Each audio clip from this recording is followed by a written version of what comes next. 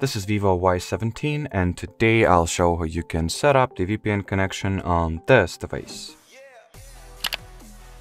So to start, you will need to launch the Google Play Store.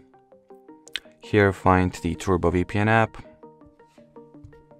and get it installed once found.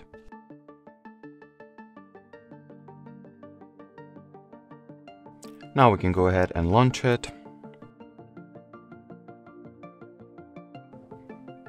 And finally, we can connect the phone to VPN, just like so.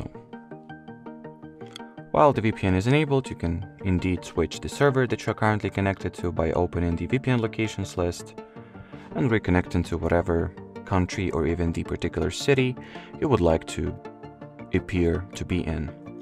And in order to turn the VPN off, tap at this cross button over here, select the disconnect option, and that'll be it. So thanks for watching, thanks for your attention, and bye bye.